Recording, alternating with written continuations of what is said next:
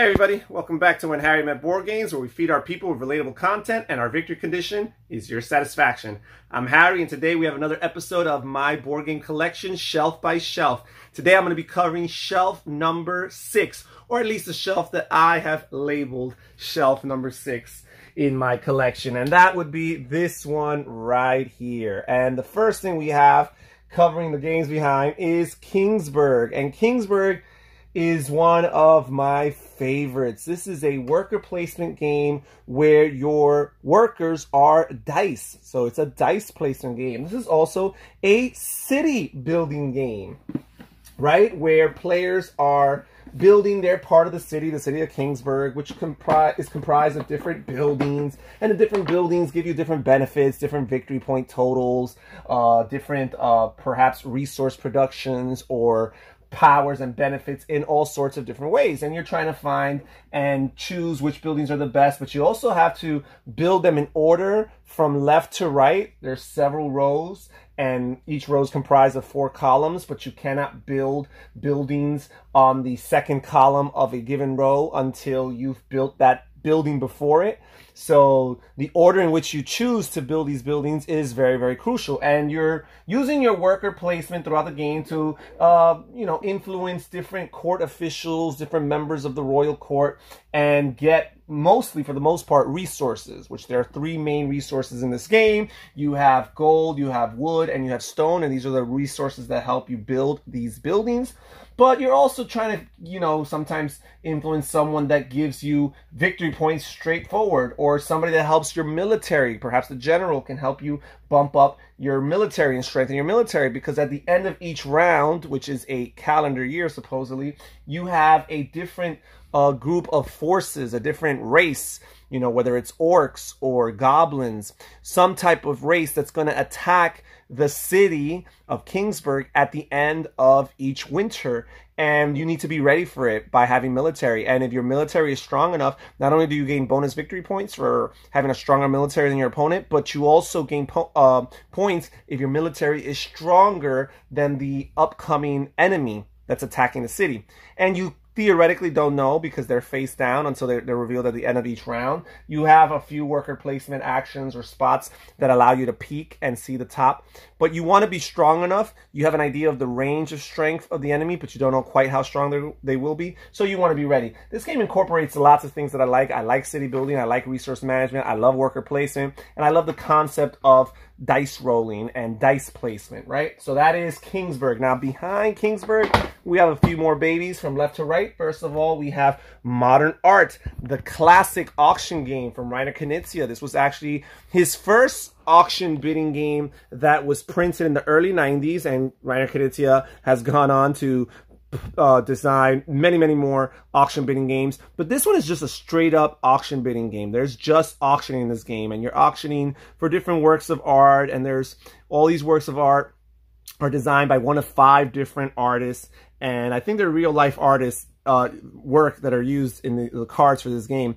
But each round you are manipulating the value of these different works of art by getting them to be more popular. So every time you acquire a good or a work of art of a particular artist, it becomes more valuable. And even when an opponent acquires one of the same artist, it makes your works more valuable, because the more popular your artist is, the more valuable the works that you own from that artist are going to be, right? So it's just manipulating and managing that market. And it's also a cumulative market, because from round to round, artists that were popular in the past become even more and more popular as long as they remain relevant, as long as they're still popular in the current round, and you're managing all that. And there's 5 different types of auctions. The cards on the work of art itself dictate what type of auction you're going to participate. So if you like auction bidding games, if you like set collection, and if you like a little bit of a, fluctuating market, you will like this game. I like it. I've grown a little bit cold on it, because I do find that Reiner Knizia himself has made better auction bidding games in subsequent designs of his throughout his illustrious career. But it's still a good game, and I'm not getting rid of it from my collection. Then we have Cosmic Encounter. Everybody knows it's one of my favorite games. Amazing negotiating political game with potential conquests and lots of deal making and just bartering and working together collaboratively, forming alliances throughout the game. Players are trying to establish 5 foreign colonies outside of their planetary system, but at the same time defend their planetary system from being overcome, because every different player has their own unique alien race, and that alien race gives them cheats or ways of breaking the standard rules of the game. It makes them unique. It makes the game very asymmetric. And there are tons of aliens just in the base game, and there are 6 expansions for this game. This is a fun game. Lots of, laugh out loud moments, lots of very exciting, epic moments. Very rarely does this game play out in a way that's not memorable, that doesn't give a story to tell, or just something that you cling on to or hold on to for future plays. Really cool. Gives the opportunity for people to be vicious and betray each other, but also for teamwork, because at the end of the game, there only has to be one loser theoretically, and there can be multiple winners. So that is always cool to see how it unfolds. So that is Cosmic Encounter. Right after Cosmic Encounter, we have Dice Hospital, and Dice Hospital is a worker placement game, another worker placement game with dice. The dice are not your workers. The dice are actually your patients.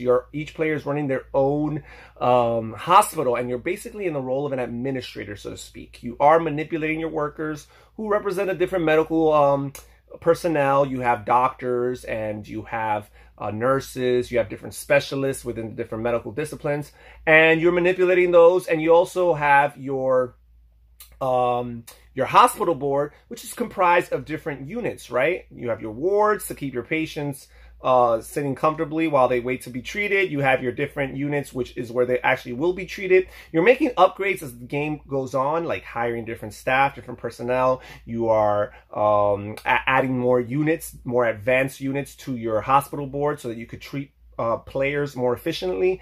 And the dice are color coded. You have 3 types, 3 colors, 3 types of patients, basically: green, red, and yellow. And the different units and the different specialists correspond to these different dice. So based on, I guess, your census, the demographic of your census, the patients that are actually in your hospital, will determine what types of specialists and units you want to focus on. So if you want to look at it from a thematic perspective, I guess that's how it will work. What's interesting about this game is, or maybe a detractor from this game, is that it's kind of multiplayer solitaire. People say that quite often about worker placement, because the only thing you can most often do in worker placement games to affect your opponent is block a space. Well, in this game, you can't even do that, because your worker placement spots are determined by your own personal player board, right? So no opponent can stop it. And basically, the worker placement phase of each round can basically be played simultaneously, because again, there's nothing your opponents can do to stop you. So it's basically just choosing the right sequence in which you want to choose these different worker placement spots, because the order in which you choose them does affect how efficient and effective you could be on a given round. Because what you're trying to do is you're trying to treat patients at a pace where you can rapidly discharge them from your hospital and score points based on, the incremental amount of patients you discharge from round to round. Also, your hospital only has set space, so you do want to keep on discharging patients so that you could admit more patients in future rounds. So finding that balance is what is key to winning this game. The only way that players really interact with each other is in the drafting of the patients, which is something that happens at the very beginning of the round, and then the drafting of the different upgrades, the staff members and the units for your hospital. Those are the only 2 points where players can interact with each other, and basically it's limited to, I can take something before you can. Maybe I could take something that's not quite as helpful to me, but I know would be very helpful to you, so I'll keep it out of your hands. That is pretty much it. But it is a fun game, and for me, myself, having worked in the healthcare industry for 5 years, and my wife, who still works in healthcare, it's a very relevant game to us, thematically speaking. And then the next game we have in the row here is Robo Rally, classic programming game designed by Richard Garfield. This game was designed in the early 90s. He actually worked on it in the 80s from what I hear, but it was finally published in the 90s. This is a fun little game. Every player controls a different robot, and basically it's a race. You have a bunch of checkpoints that you have to cross off, though. Depending on the size of your race, you could have 1 checkpoint, but you could have all the way up to 6 checkpoints. You also make different customized maps, right? Racetracks, basically. And these all represent the factory, and they have different things, different obstacles. You have conveyor belts, you have lasers you have to watch out for, you have pits you can fall into, all these different hazards that you have to look out for. Of course, you also have to account for your opponents and the decisions they're going to make. But the programming is simultaneous, and then the execution is turn-based, right? Whoever has first in the turn order executes their programming first. But after you've revealed these programmed cards and you see where your opponents end up on the board, you realize that things might not work out for you the way you thought they would. You might end up getting pushed out of a place, not starting from the same place you had intended, or even the fact that there's a real-time element to the programming phase, or a timed element, there's a timer, and the rushed experience of trying to think as fast as possible, you might end up realizing that you played the wrong cards to begin with. It's not the kind of game to take too seriously, but it's a cool analytical game as far as anticipation, speculation, just having that instinct to know what might happen, what your opponents might choose, and try to be the most efficient person in your programming so that you could be the person that makes it from checkpoint to checkpoint the fastest and ultimately wins the race. So that's Robo Rally. And finally, the last game here on this shelf right here is Sushi Roll. And this is the dice version, or the dice spin-off of the very massively popular Sushi Go, the pick and pass card drafting game. And I'm going to say that I like this better than Sushi Go. Sushi Go's okay. I like Sushi Go, especially the Sushi Go Party, which adds lots of content, lots of variety, which is very important to me. But Sushi Roll is even better. It does take away from the simultaneous play. There is no simultaneous play in this one. There is turn order, but that's fine with me. I like the dice drafting system. I love the fact that these dice have infinite possibilities, because from turn to turn, you're still re-rolling them. So they're not just limited to whatever the first roll is. I love the fact that there's lots of ways of mitigating luck. There's lots of different tokens that you can earn that grant you re-rolls, or other ways that just make up for the fact that it feels a little bit luck-based because it's dice. And it's really, really cool. Plays really quickly, plays really smoothly. The tactile experience of rolling the dice is cool. The neat idea of placing these dice on the conveyor belts as you acquire them is neat. There's just a lot of nice, cool little things going in this game. And again, for whatever reason, I personally prefer it to Sushi Go.